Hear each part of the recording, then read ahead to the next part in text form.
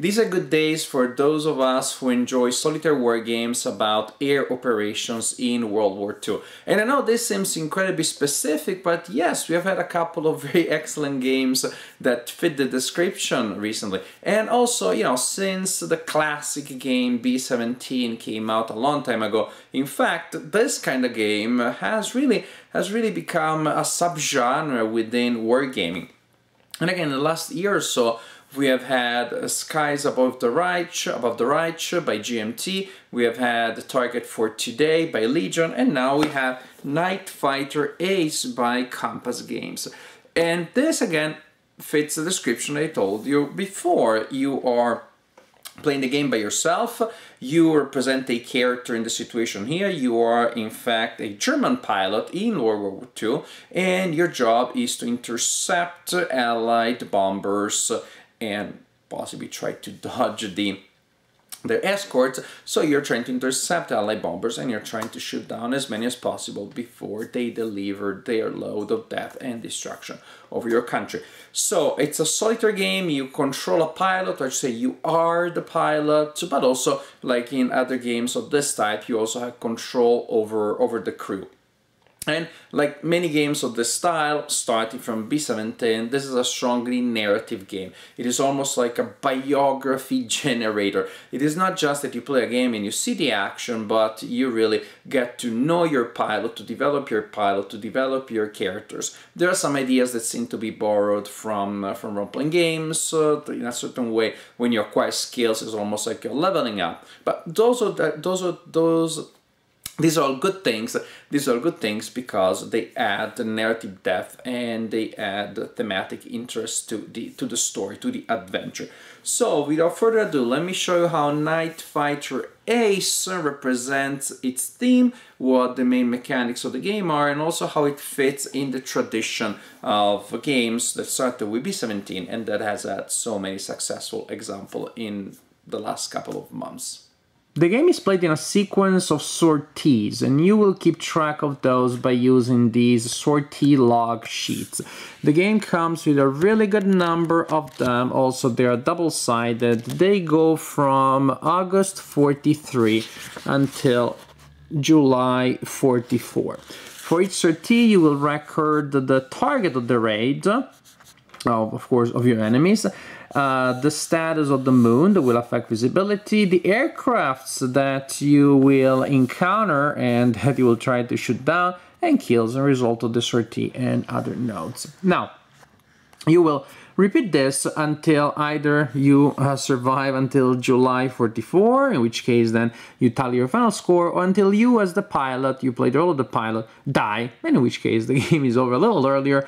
There was a time where I died the first sortie. The pilot, me, was wounded, and then I crashed the aircraft as I landed. So that was a very short and anticlimactic game. I hope you do better. But still, even if you die during the war, you still get to count points and see how you did.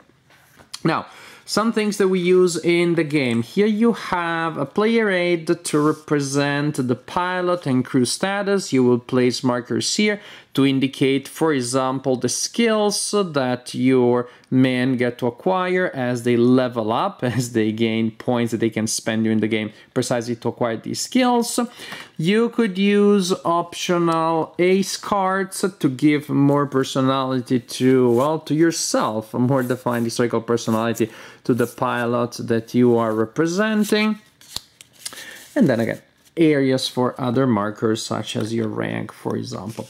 Then we have the operations map with a sequence of play and where you keep track of information such as the weather, the phases of the moon, and also the range at which combat is occurring. Combat can be a long, medium, or short range, or I should say or, because if you start attacking a long range, then you're still approaching as you attack, and so actually you will attack 3 times, 1 at each range. If you start at short, then well, that's the only attack you do, unless then you do a maneuver to try to pass next to the target again. Then we have the mat that represents your aircraft. I set up one with a token with a counter that represent your air mat, other things here such as the base where you start and the group that you belong to.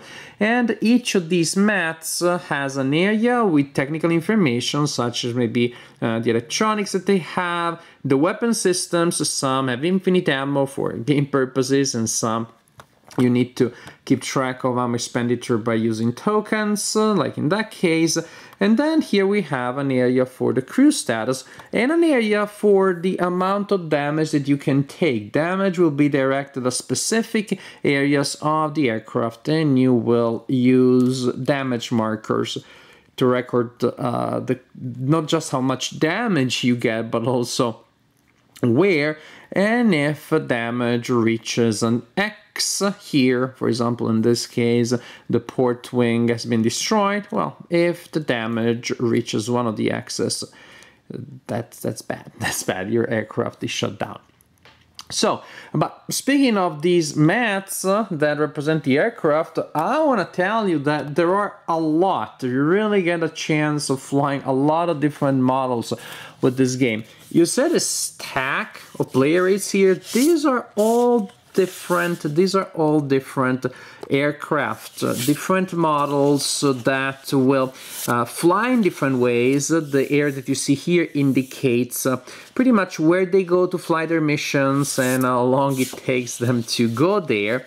But they're just very different from one another. Some are more resistant structurally to certain amounts of damage. Some have more or less electronics, different weapons, again, different areas in which they fly, and we'll talk about that later. And as if this stack was not enough, well, they're double-sided. So really a ton of different models. Totally impressive. Now, also we have a bomber target mat, which is what we use to keep track of the damage that you inflict on them. When you encounter an enemy, you will determine the model of the enemy that you encounter. So, for example, if we have intercepted a Halifax or a B-17, we use this diagram here to keep track of the damage that they are taking. And again, same as above, we're trying to get damage, not just spreading it all around, which is cute but doesn't do all that much. Rather, we're trying to concentrate damage until we get them pretty much to fail in one of the vital elements of the aircraft. And for example, in the P-17, it takes a little more to destroy it, and this is why you have X's that are lower than, or for example, the Lancaster is very strong in airframe, has an extra point of resistance in airframe. But the general idea is when you encounter an X, boom, you shoot it down. And if we encounter the Wellington, then we use the diagram here, and the same for the types of models. So really neat thing. Now, like in other classic games of World War II air combat, and probably you're thinking of B-17, that's a very accurate comparison, you will roll dice on a lot of different tables, and that is really what creates the story, but not nearly as many tables as, say, in B-17 or in B-29. In fact, these are pretty much the tables that you will need to use, which seem a lot, but again, compared to some of the historical precedents, not many at all. Heck, recently I played a game in which I have a whole book full of tables of charts. Now, what happens is you determine the aircraft that you will be flying, and then for each sortie, you need to determine first thing the target of the raid that you're trying to intercept. So you roll 2d6s and you check the column corresponding to the time, to the period in which you're fighting, and then you'll know where the target is. Suppose, for example, that the target is in Berlin. Actually, you know what? Let's say that the target of the raid is Frankfurt for reasons that you will understand. After we know the target, we go to the takeoff area of our base. In this case, during setup, that was the base assigned to me. And so my missions will take place on this track here, on the endurance track. If my base was in Berlin, then each sortie I will be using this one, going from takeoff to landing. Then we need to roll to determine the weather, which of course will affect certain things, such as, for example, my ability to land without dying. Then we check the moon, and that is based on the calendar that is represented, is represented here, which again will affect visibility and will, for example, affect the possibility of intercepting the enemies. Finally, we also, as we're taking off, roll dice for random electronic failure, and there is, I think you guessed it, a table for that. So bad stuff may happen in case you have an electronics failure. It may also be that the electronic part that the table tells you that is failing is not really on your model, in which case you treat that as no effect. But there's always a chance that something will not work. The more complex your aircraft, the more things may go wrong with it. That makes perfect sense to me. Finally, I should say, the main mission starts when you move directly, you jump from your place where you were to the location of the raid. It is assumed that as you were trying to intercept the raid, nothing happened. I guess that's the idea. Which is also why on this track here, well, if Berlin is the target, then after we take off, we go directly here. And basically each turn, each box in which we are, we check to see if there's an interception. If there is one, we resolve it, then we move to the next box, check for an interception, and so on and so forth until we land. Then we perform the landing procedure and we hope that we survive. So it is entirely possible, in fact, to have a very short mission. If the raid is going towards Berlin, then you intercept them pretty much at the end of your journey. And there's only a chance for one interception. There is even the possibility that as you're traveling, you discover is a spoof raid, in which case you will simply skip boxes because you wasted time going after a raid that was just a distraction. But this is the general idea. Go to the place of the raid, check for an interception, resolve that, move to the next box, check for an interception. Again, from time to time you have to move further because of various events and continue until landing or until dead. Now, how do we check for interception? Well, there is a table for that. Would you believe it? Now, we roll on this table here, on the interception table, we roll a d10 this time, and we apply modifiers that may have to do with the technology, may have to do with the visibility that night, and we see if we're unsure of a location, which means that actually we treat as no, as always unsure location means no content is in endurance box, and the next, which means we skip a box, again, just because we got lost a little bit, and so we skip another box here in the endurance track. Or also you may get a lot of targets, or good old school interception. Now, when you have an interception, you roll to determine what you intercepted. And there are tables for that. Roll on the table corresponding to the period in which the mission is occurring. And now we know which section of that player aid that we saw earlier represents the aircraft that we have intercepted and that we're trying to shoot down and that we're trying to assign damage markers to. Suppose, we encounter a Lancaster. Now, we compare the speed of the target, in this case a Lancaster would be 14, with ours. If ours is slower, then we can catch up to them. We are faster than them, so that's all good. We can actually attack them. And here we really zoom in. Up to this point, really, the player doesn't have a lot of choices. You're pretty much in for the ride, but then you're zooming in and things become tactical and you have to make a couple of decisions. You need to choose if you want to use your forward weapons, if you want to use your Scrage music. I don't think that's how it's pronounced, but that's my best rendition of this thing here, because I don't speak German.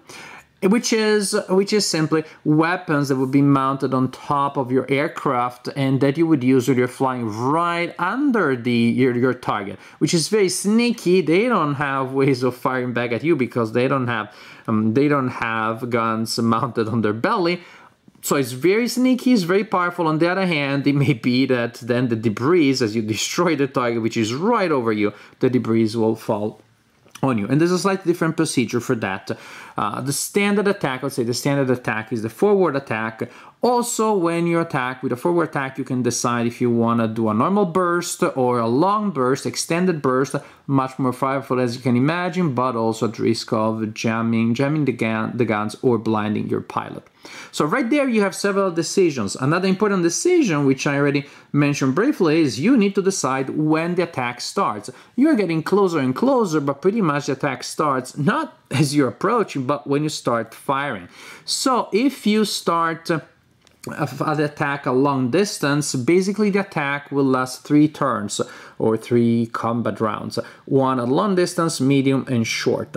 So hooray, more chances of firing, but then the opponent will also start doing evasive maneuvers, so you'll miss the chance of launching a really powerful, nasty attack up close. Also, depending on the range, the number of hits that you and the opponent and the target are exchanged will change. Or you can choose pretty much to start only at a short distance, so you just sneak next to them, you attack only then. It's a very powerful attack, and they don't have time to start corkscrewing to try to avoid your hits. Pretty much after an attack a short distance, whether it is the third, the second, or the only attack that you did in that pass, you can decide to break contact. You may be forced to break contact by a game effect, or you may choose to pursue the objective, and then you roll a die to see if you're able, in fact, to turn around and still catch up to them and perform another attack. Now, all of those attacks, medium, long, and short distance, they have different modifiers, but they are resolved in the same way, which is by drawing a card from the combat deck. The cards will tell you simply the number of hits that you inflict on the opponent based on the firepower that you have, and this will be modified by the range, short, medium, or long. Contact, if this is the first attack of that pass, the first time that you're attacking that attack, you check to see if you have been spotted or not. If you're spotted, if you're not spotted, you fire first, and then next rounds of combat in that approach, you will actually fire simultaneously. That is, the opponent and you will fire simultaneously, but there are good chances that you get to fire first the first round. Also, other things, when does the bomber begin to scork you, which will inflict a penalty to the number of hits that you inflict. So here, various game functions, the hits that you inflict, and here the automatic hits that the opponent inflicts, they don't roll against you.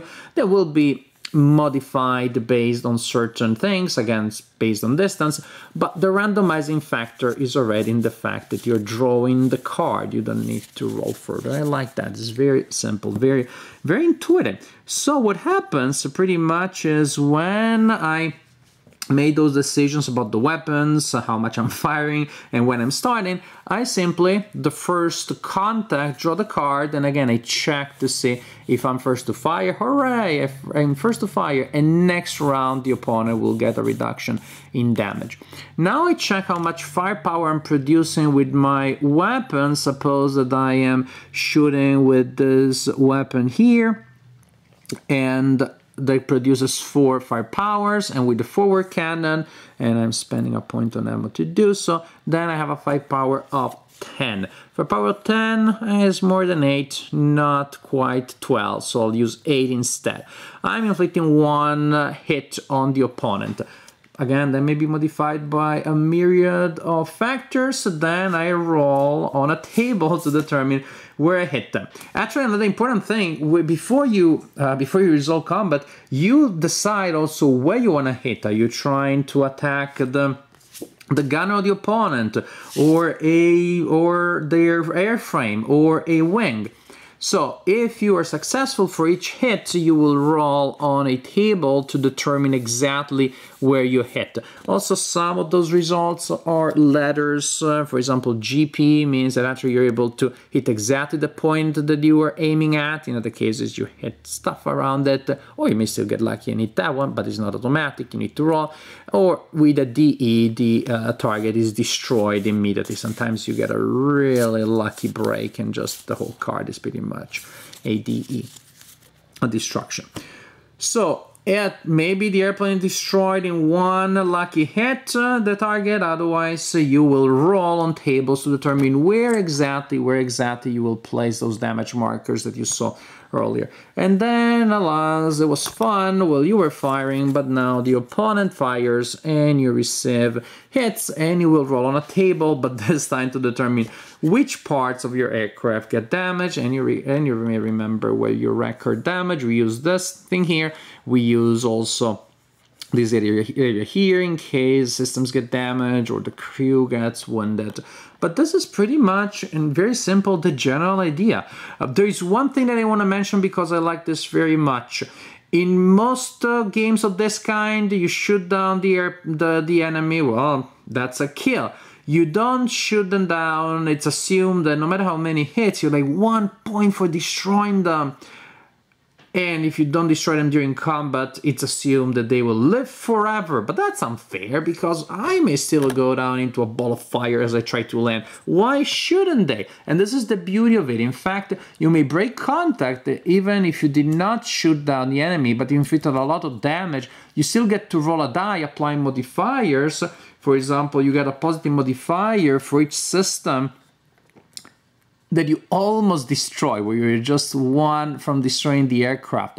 So you roll a die, and there's still a chance that the aircraft that you targeted will be destroyed on their way home. So it just adds not just more excitement, but also more thematic depth, because it doesn't look like the enemies are just jumping into and out of existence. They just disappear into nothingness at the end of the encounter. Even they have their little story. Even they have other things that may happen after the encounter with your crew and with your aircraft.